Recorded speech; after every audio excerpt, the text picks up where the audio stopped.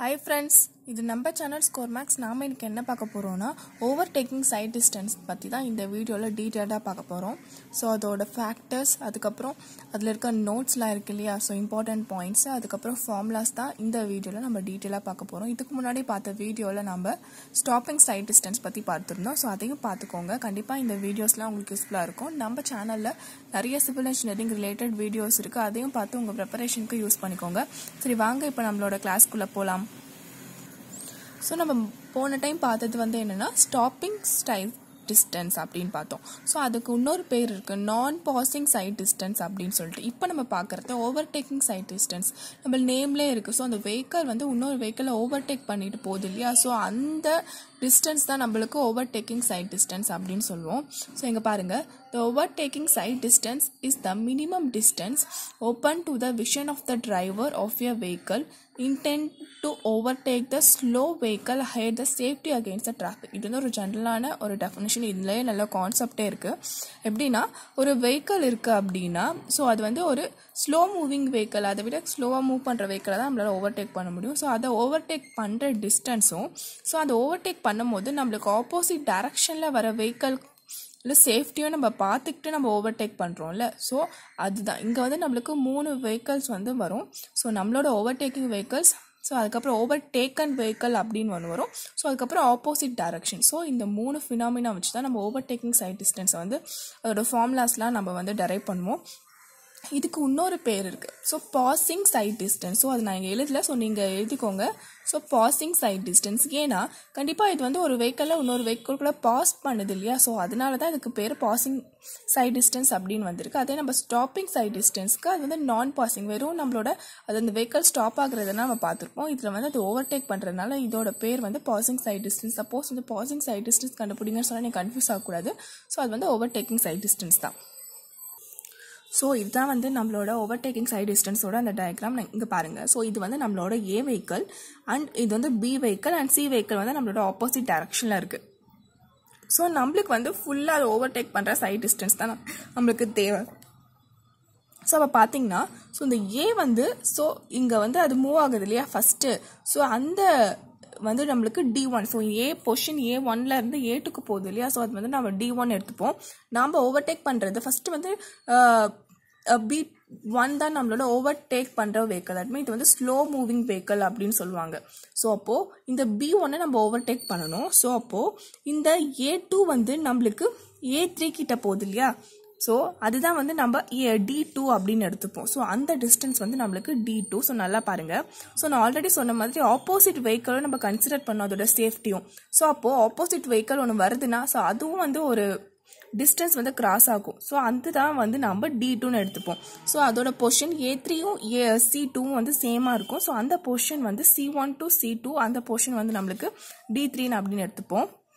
So நான் again சொல்கிறேன், நம்ம A1 வந்து நம்மளுக்கு வந்து A3 பொசிஷனுக்கு போகணும், சரியா? ஸோ அதுதான் நம்ம ஓவர்டேக் பண்ணுறோம். ஸோ அப்போது இந்த 2 வெஹிக்கிளுமே மூவிங்கில் இருக்குது. ஸோ அதனால எல்லாத்தோட பொசிஷனும் B பொசிஷனும் மாறும், ஏ பொசிஷனும் மாறும். பட் இந்த பி வந்து ஸ்லோவாக மூவ் பண்ணுது, பட் நம்மளோட ஏ வந்து ஒரு ஆர்டினரியான ஸ்பீடில் மூவ் பண்ணுது. ஸோ ஃபஸ்ட்டு வந்து அது வந்து பி கிட்ட வரணும். ஸோ அதுதான் வந்து நம்ம D1 எடுத்துக்கிறோம். ஸோ அப்புறம் பியை வந்து ஓவர்டேக் பண்ணணும். ஆனால் இந்த பியும் நம்மளுக்கு மூவிங்கில் தான் இருக்குது. ஸோ அதனால தான் அதோட பொசிஷன் நம்மளுக்கு சேஞ்ச் ஆகுது. ஸோ ஓவர்டேக் பண்ணுது, பட் ஆப்போசிட்டில் வர வெஹிக்கிளுக்கும் நம்ம சேஃப்டியை பார்க்குறோம். ஸோ அதுக்கப்புறம் ஓவர்டேக் பண்ணுறோம். ஸோ அந்த ஆப்போசிட் வெஹிக்கிளை நம்ம ஆட் பண்ணிக்கிறோம். ஸோ அதோட டிஸ்டன்ஸ், ஏன்னா அதுவும் மூவிங்கில் இருக்கறனால அதோட பொசிஷன் நம்மளுக்கு சேஞ்ச் ஆகும். So C to C2. So இந்த பொசிஷன். ஸோ நம்மளுக்கு தெரிஞ்சுக்க வேண்டியது D1, D2, D3. ஸோ இந்த 3த்தையும் ஆட் பண்ணால் தான் நம்மளுக்கு ஓவர்டேக்கிங் சைட் டிஸ்டன்ஸ் வரும். ஸோ இதில் நான் ஓரளவுக்கு கிளியராக சொல்லிட்டேன்னு நினைக்கிறேன். ஸோ இப்போ பார்த்தீங்கன்னா A2 to B1, ஸோ அதோடது வந்து ஸ்பேசிங் இருக்குல்ல, ஸோ அது S அப்படின்னு நம்ம எடுத்துப்போம். அதே B1 to B2 வந்து நம்ம B அப்படின்னு எடுத்துப்போம், அதோட டிஸ்டன்ஸ். ஸோ அதுக்கப்புறம் B2 to A3 வந்து நம்ம S அப்படின்னு எடுத்துப்போம். ஸோ இதுலேருந்து நம்மளுக்கு தெரியுது D2 is equal to S plus B plus S. So அது வந்து 2S plus B. ஸோ அங்கே தான் வந்து நம்மளுக்கு ஒரு பெரிய நம்மளுக்கு எஸ்னா என்னன்னு தெரியணும், அதுக்கப்புறம் பினா என்னன்னு தெரியணும். ஸோ அதுக்கப்புறம் நம்ம இந்த D1க்கு ஒரு ஃபார்முலா வரும், D2க்கு ஒரு ஃபார்முலா வரும், D3 ஒரு ஃபார்முலா வரும். இது 3த்தையும் இங்கே ஆட் பண்ணாதான் நம்மளுக்கு ஓவர்டேக்கிங் சைட் டிஸ்டன்ஸ் கிடைக்கும். ஸோ இது உங்களுக்கு புரிஞ்சிருக்கும்னு நினைக்கிறேன். நம்மளுக்கு 3 வெஹிக்கல்ஸ் நம்மளுக்கு இங்கே ஃபினாமினால இருக்குது. பட் நம்மளோட ஓவர்டேக் பண்ணுற வெஹிக்கல், அதுக்கப்புறம் ஓவர்டேக்கன் வெஹிக்கல், ஸ்லோ மூவிங் வெஹிக்கல், அதுக்கப்புறம் ஆப்போசிட்டில் வர வெஹிக்கல். நம்மளுக்கு தெரியும் OST வந்து D1 + D2 + D3. ஸோ நம்மளுக்கு கொஸ்டின் என்ன கொடுப்பாங்கன்னா நம்மளோட அந்த ஓவர்டேக் பண்ணுற வெஹிக்கிளோட ஸ்பீட் மட்டும் தான் கொடுப்பாங்க. நம்மளுக்கு தெரியும் ஸ்லோ மூவிங் வெஹிக்கிள் இருக்கு. ஸோ அதோட வெஹிக்கிளோட ஸ்பீட் வந்து இந்த ஃபார்முலா. ஸோ நம்மளோட வின்றது நம்மளுக்கு கொஸ்டினில் கொடுத்துருக்க அந்த ஸ்பீடு நீங்கள் வந்து அதில் இருந்து நம்ம VB கண்டுபிடிப்போம். ஸோ அதான் வந்து அந்த ஸ்லோ மூவிங் வெஹிக்கிளோடது. ஸோ VB இருக்க இடத்துலலாம் நீங்கள் அந்த வேல்யூ தான் நீங்கள் சப்ஸ்டியூட் பண்ணும். ஸோ நம்மளுக்கு தெரியும் D1ன்றது VB × T. டீன்றது நம்மளுக்கு என்னன்னா, ஸோ இங்கே பாருங்க OSTக்கு T வந்து நம்மளுக்கு 2 செகண்ட்ஸ். இது வந்து IS கோட் நம்மளோட கோடில் கொடுத்துருக்க வேல்யூ. அதே வந்து நம்மளுக்கு தெரியும் SSTக்கு வந்து 2.5 செகண்ட்ஸ். பட் நீங்கள் கன்ஃபியூஸ் ஆகிடக்கூடாது. OST கொடுத்தாங்கன்னா நீங்கள் வந்து அங்கே 2 செகண்ட்ஸ் தான் நம்ம போடணும். SSTக்கு மட்டும் தான் நம்ம 2.5 ரியாக்ஷன் டைம் இருக்கும். ஸோ அதை நீங்கள் சப்ஸ்டியூட் பண்ணால் நம்மளுக்கு ஈஸியாக D1 கிடச்சிடும். ஸோ நம்மளுக்கு D1 தெரியும். ஸோ D2 வந்து நம்மளுக்கு தெரியும்ல S + B + S, அதான் 2S + B ஆச்சு. ஸோ அப்போ Sனா என்னன்னு தெரியணும், Bனா என்னன்னு தெரியணும். ஸோ Sன்றது நம்மளுக்கு என்னன்னா அதோட ஸ்பேசிங். ஸோ அதை எப்படி கண்டுபிடிப்போம்னா அதுக்கு ஒரு ஃபார்முலா இருக்குது 0.7 VB + 6. ஸோ இது எல்லாமே நீங்கள் ஞாபகம் வச்சாதான் இந்த சம் வந்து நம்மளால் இது பண்ண முடியும். இது ஃபுல்லாக கொஞ்சம் மெமரி பேஸ்டாக இருக்கும். பட் அந்த டிஸ்டன்ஸ்லாம் என்னென்ன அப்படின்றத நீங்கள் புரிஞ்சுக்கிட்டு இந்த ஃபார்முலாஸ்லாம் ஓரளவுக்கு ஞாபகம் வச்சுக்கோங்க. ஸோ அதுக்கப்புறம் B அப்படின்றது, ஸோ அதுவும் வந்து அந்த ஓவர்டேக் பண்ணுற டிஸ்டன்ஸ் தானே, மூவிங் டிஸ்டன்ஸ். ஸோ அதுதான்.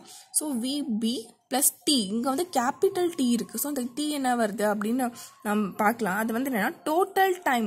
ஏன்னா நம்மளுக்கு அது எங்கே நடக்குதுன்னா ஏ வெஹிக்கிளோட மூவிங் தான் நம்ம எடுத்துக்கிறோம். ஸோ அது A2லேருந்து A3க்கு போகிறது தான் நம்ம வந்து T, அந்த டைம் வந்து T. ஸோ இது வந்து கொஸ்டினை கொடுத்துருக்க மாட்டாங்க. இது வந்து அந்த மாதிரி நம்ம கோட்லலாம் இல்லை. ஸோ இது வந்து எப்படி கால்குலேட் பண்ணுறதுன்னு பார்க்கலாம். ஸோ இப்போ வந்து நம்மளுக்கு இந்த D2ல எஸ்னா என்னன்னு தெரிஞ்சிச்சு, பினா என்னன்னு தெரிஞ்சிச்சு. ஆனால் பிக்கு வந்து டி இருக்குது. ஸோ டி என்னன்னு பார்க்கலாம். ஸோ அதுக்கப்புறம் D3. ஸோ D3க்கு வந்து நம்மளோட V இது. ஸோ எங்கே பி வரும் அப்படின்றத நீங்கள் நல்லா ஞாபகம் வச்சுக்கணும். ஸோ அப்போ V × T. ஸோ இது வந்து கேபிட்டல் T. ஸோ இந்த T நம்ம ஃபஸ்ட்டு டீனா என்ன அப்படின்றத பார்க்கலாம். நம்மளுக்கு VBனா என்ன, ஸ்லோ மூவிங் வெஹிக்கிள். எஸ்னா என்னென்னா அந்த ரெண்டு வெஹிக்கிளுக்குமான ஸ்பேசிங் தான் நம்மளுக்கு எஸ். பினா என்னென்னா அது ட்ராவல் பண்ணுது இல்லையா அந்த ஸ்பீடு. ஸோ அந்த டிஸ்டன்ஸ் வந்து B. ஸோ நம்மக்கிட்ட இருக்க எல்லாத்தையும் நீங்கள் சப்ஸ்டியூட் பண்ணிங்கன்னா நம்மளுக்கு D1 தெரியும். D2 வந்து 2S ப்ளஸ் நம்மளோட பிக்கு பதிலாக VB + T போட்டிருக்கோம். அதுக்கப்புறம் D3 வந்து DT. ஸோ நம்மளுக்கு VT, நம்மளுக்கு T டேர்ம் தான் தெரியல. நான் எஸ்க்கு நம்மளுக்கு சப்ஸ்டியூட் பண்ணிடலாம். அந்த T டேர்ம் தான் எப்படின்னு தெரில. ஸோ நம்மளுக்கு தெரியும் அந்த T டேர்ம் வந்து எங்கே வருதுன்னா A2 வந்து A3க்கு போகிற போர்ஷன், அந்த டைம் தான் நம்மளுக்கு A2 நம்ம எடுத்துக்கிட்டோம். தட் மீன் டீன்னு எடுத்துக்கிட்டோம். அந்த A2லேருந்து A3 போகுது இல்லையா. ஸோ அந்த டிஸ்டன்ஸ் வந்து T. ஸோ அப்போது அதோட டிஸ்டன்ஸ் வந்து என்னென்னா S + B + S. ஸோ நம்மளுக்கு இது ஃபிசிக்ஸில் ஒரு ஃபார்முலா இருக்குது. தட் மீன் அந்த இனிஷியல் அந்த ஆக்ஸலரேஷன் ரிலேட்டடான ஃபார்முலா. ஸோ இந்த டிஸ்டன்ஸும் இதுவும் ஈக்குவலாக இருக்கும் அப்படின்னு நம்ம அஷ்யூம் பண்ணிக்கிறோம். நான் இது எதுக்கு வருதுன்னு சொல்கிறேன், நம்மளுக்கு இவ்வளோலாம் தேவையில்லை, எப்படி T எடுத்துகிட்டு வந்தாங்கன்னு சொல்கிறேன். ஸோ அப்போது நம்மளுக்கு தெரியும் 2S, Bயோட வேல்யூ தெரியும் VB T. நம்மளுக்கு இனிஷியலான ஸ்பீட் வந்து என்னென்னா ஸ்லோ மூவிங் வெஹிக்கிளோடது VB. இங்கே டீக்கு பதிலாக நம்ம கேபிட்டல் T போட்டுக்கிறோம். 1/2 ஆக்ஸலரேஷன். ஸோ அந்த வெஹிக்கிளோட ஆக்ஸலரேஷன் நம்மளுக்கு தெரியாது. ஸோ அது எடுத்துக்கிறோம். இங்கே ஸ்மால் டீக்கு பதிலாக T² போட்டுக்கிறோம். ஸோ அப்போது இந்த டேர்மும் கேன்சல் ஆகிடும். ஸோ அப்போ இந்த 2 டேர்ம் மட்டும் இருக்கும். ஸோ அதில் நம்ம T மட்டும் கண்டுபிடிச்சோன்னா நம்மளுக்கு என்ன வரும்னா √4S/A. ஸோ இதில் நம்மளுக்கு S தெரியும், A வந்து கொஸ்டினில் கொடுப்பாங்க, இல்லைனா அதுக்கு டேபிள் இருக்குது. ஸோ இப்படி தான் வந்து நம்ம டீயை தனியாக கண்டுபிடிச்சி அதுக்கப்புறம் அதை ஃபார்முலாவில் சப்ஸ்டியூட் பண்ணி நாம் வந்து ஓவர்டேக்கிங் சைட் டிஸ்டன்ஸை கண்டுபிடிக்க முடியும். ஸோ அப்போ டீக்கு எப்படி செகண்ட்ஸ் வரும் அப்படின்னா நம்மளுக்கு தெரியும் ஸ்பேசிங் வந்து S மீட்டர் அப்படின்ட்டு. அதுக்கப்புறம் ஆக்ஸலரேஷன் டியூ டு கிராவிட்டி வந்து m/s². ஸோ நீங்கள் மீட்டர் கேன்சல் ஆகிடும். அதுக்கப்புறம் செகண்ட்² இருக்கும், ரூட் எடுத்தனால செகண்ட். ஸோ T வந்து செகண்ட்ஸில் இருக்கும். ஸோ T வந்து இந்த கேபிட்டல் T வந்து நம்ம கண்டுபிடிக்கிற மாதிரி இருக்கும். அதே ஸ்மால் T வந்து 2 செகண்ட்ஸ். ஸோ இதை மறந்துடாதீங்க, கன்ஃபியூஸ் பண்ணிக்க. அந்த கேபிட்டல் T தான் நம்ம கண்டுபிடிக்கணும். ஸ்மால் T வந்து கொஷினில் கொடுத்துருப்பாங்க. சப்போஸ் இல்லைனாலும் நீங்கள் 2 அப்படின்னு அஷ்யூம் பண்ணி நீங்கள் வந்து சால்வ் பண்ணலாம். இங்கே பாருங்கள், நான் V வந்து இது ஸ்மால் V மாதிரி. ஸோ இது எல்லாமே வந்து m/s இருக்கு இல்லையா. ஸோ அந்த மீட்டரில் இந்த வேல்யூவில் இருக்கிறது தான் நம்ம சப்ஸ்டியூட் பண்ணால் இந்த ஃபார்முலா யூஸ் பண்ணுவோம். இல்லை டேரெக்டாக வந்து நீங்கள் km/h சப்ஸ்டியூட் பண்ணலாம். அது கொஞ்சம் நம்மளோட ஃபார்முலாஸே மாறி இருக்குது. தட் மீன் கன்வெர்ட் பண்ணியே கொடுத்துருக்காங்க. நான் அதை கொடுக்குறேன், நீங்கள் நோட் பண்ணிக்கோங்க. ஸோ இங்கே வந்து வியும் வந்து கிலோமீட்டர் பர் ஹவரில் இருக்குது, அதே போல் விபியும் கிலோமீட்டர் பர் ஹவரில் இருக்குது. ஸோ அப்படி இருந்தால் நீங்கள் டேரெக்டாக வந்து இந்த ஃபார்ம்லாம் யூஸ் பண்ணிக்கலாம் விபி கண்டுபிடிக்க. அதுக்கப்புறம் D1க்கு இந்த ஃபார்ம்லாம் யூஸ் பண்ணிக்கலாம். அப்புறம் D2 அதே தான். ஸோ அப்போ எஸ்ஸும் நம்மளுக்கு வேரி ஆகும், ஏன்னா அங்கே பிபி வருது இல்லையா. ஸோ எஸ்ஸும் நம்ம கன்வெர்ட் பண்ணி போட்டிருக்கோம். ஸோ எஸ்ஸோட வேல்யூ வந்து 0.2 விபி. ஸோ இது வந்து கிலோமீட்டர் பர் ஹவரில் இருக்குது. So plus 6. அதே போல் வந்து நம்மளுக்கு பியும் வந்து நம்மளுக்கு வேரி ஆகும். ஸோ பி வந்து 0.278 வி இன்டூ டி. ஸோ இது வந்து கிலோமீட்டர் பர் ஹவரில் இருந்தால் நீங்கள் டேரெக்டாக இந்த ஃபார்மில் யூஸ் பண்ணிக்கலாம். ஸோ உங்களுக்கு எது கன்வீனியன்ட்டோ அதை ஞாபகம் வச்சுக்கோங்க. ரொம்பலாம் இது ஞாபகம் வச்சா ஈஸியாக சால்வ் பண்ணுற மாதிரி தான் நம்மளுக்கு இருக்கும். இது இந்த ஓவர்டேக்கிங் சைட் டிஸ்டன்ஸ் பேஸ் பண்ணி ஐஏஎஸில் கூட சம்ஸ் கேட்டிருக்காங்க நம்மளுக்கு. நம்ம வந்து நெக்ஸ்ட் வீடியோவில் வந்து எஸ்எஸ்டிக்கும் இந்த ஓஎஸ்டிக்கும் இருக்கிற சம்ஸ் வந்து ஐஏஎஸ் கேட்டில் கேட்ட சம்ஸ்லாம் சால்வ் பண்ணலாம் தனியாக ஒரு வீடியோவாக. ஏன்னா அது கொஞ்சம் பெருசாக இருக்கும், டீட்டெயிலாக எக்ஸ்பிளைன் பண்ண முடியும், இல்லைனா ரொம்ப டைம் இழுத்துரும் இந்த வீடியோ. ஸோ அதனால தான் நெக்ஸ்ட் வீடியோ கண்டிப்பாக கண்டினியூவாக பாருங்கள். பிகாஸ் இது ரிலேட்டடான ஃபார்முலாஸ் நம்ம வந்து சால்வ் பண்ணிவிட்டு அதுக்கடுத்து நெக்ஸ்ட் டாபிக் போகலாம். So next factors that affect OST. So நம்ம முன்ன எஸ்எஸ்டிக்கு பார்த்த மாதிரி இதுக்கும் ஃபேக்டர்ஸ் இருக்குது. ஸோ அப்படி பார்த்தோன்னா ஸ்பீட் ஆஃப் எல்லாத்தோட ஸ்பீடும் நம்மளுக்கு வேணும். ஸோ ஓவர்டேக்கிங் வெஹிக்கல், அப்புறம் ஓவர்டேக்கன் வெஹிக்கல், ஸோ அதுக்கப்புறம் வந்து vehicle that coming in opposite direction. So அந்த மூணுமே.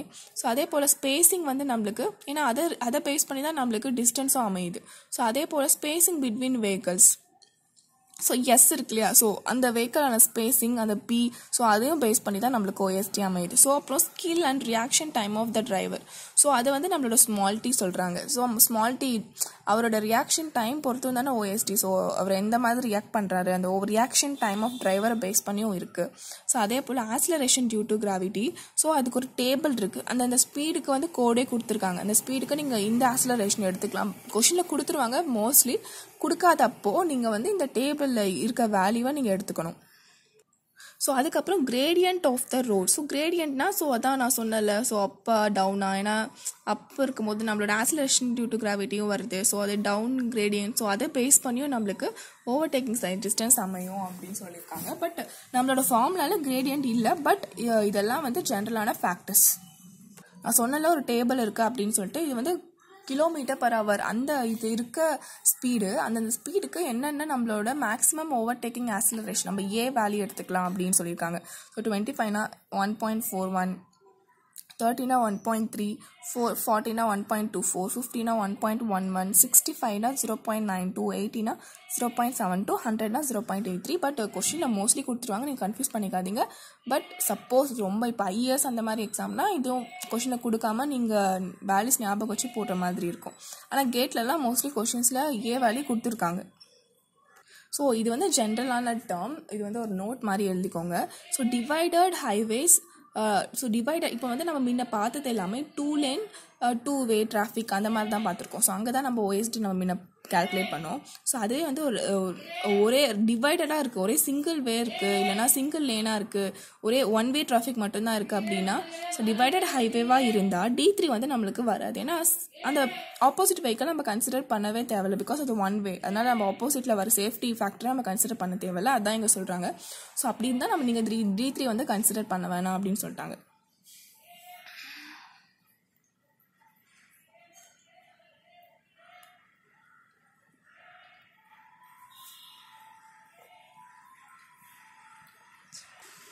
ஸோ அதுவே நெக்ஸ்ட் பாயிண்ட் பாருங்கள். On divided highways with 4 or more lanes, IRC என்ன சொல்கிறாங்கன்னா, அந்த மாதிரி ஒரு நிறைய லேன்ஸ் இருக்குது அப்படின்னா நீங்கள் வந்து ஓஎஸ்டி ப்ரொவைட் பண்ணவே தேவையில்லை. ஏன்னா அங்கே வந்து நம்மளுக்கு எஸ்எஸ்டியே வந்து சஃபிஷியண்ட்டாக இருக்கும்.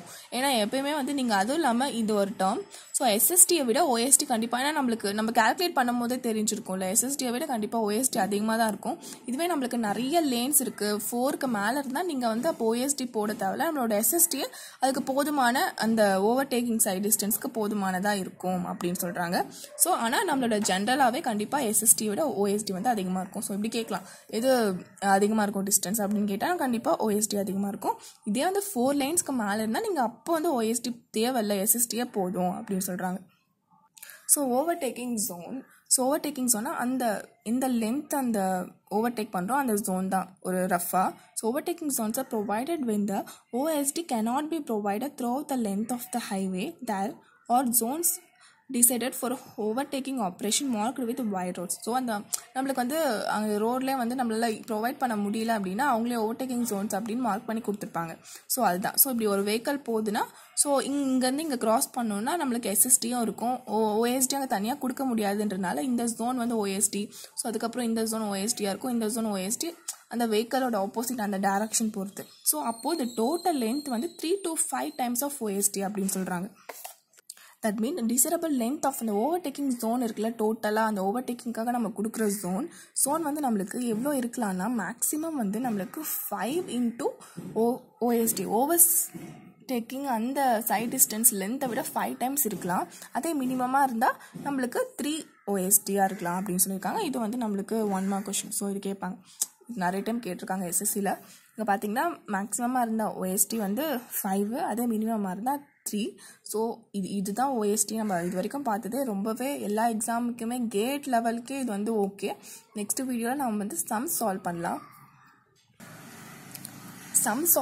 அதுக்கப்புறம் நம்ம ஏதாவது கேட் கொஷின்ஸும் நம்ம பார்க்கலாம். அதே போல் ஐஏஎஸ் கொஷின்ஸும் நான் எடுத்து வச்சுருக்கேன் உங்களுக்கு, இந்த overtaking and stopping side distance base பண்ண கொஷின்ஸு. ஸோ அதை வந்து தனியாக ஒரு வீடியோவில் டீட்டெயிலாக பார்க்கலாம்.